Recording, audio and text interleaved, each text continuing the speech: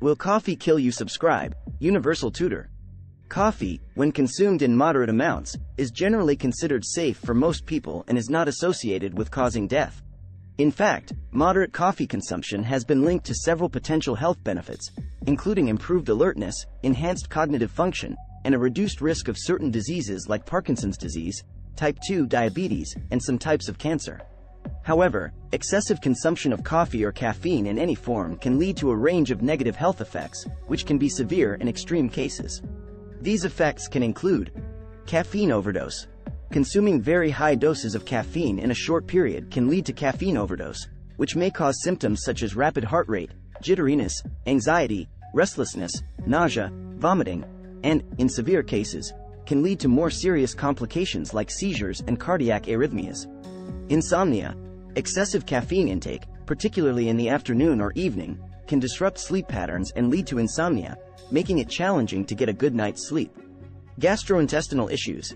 Coffee is acidic and can sometimes cause gastrointestinal discomfort, including acid reflux, heartburn, or stomach ulcers in susceptible individuals.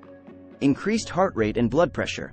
High caffeine intake can lead to an increase in heart rate and blood pressure, which can be problematic for individuals with pre-existing heart conditions. Dependency.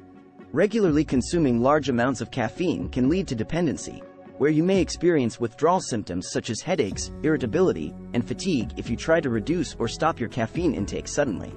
Anxiety and nervousness.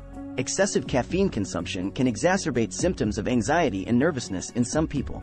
It's important to note that the tolerance to caffeine varies among individuals, and what may be considered a safe amount for one person could be excessive for another. Recommendations for moderate caffeine consumption vary, but generally, a daily intake of up to 400 milligrams, about 4 8-ounce cups of brewed coffee, is considered safe for most healthy adults.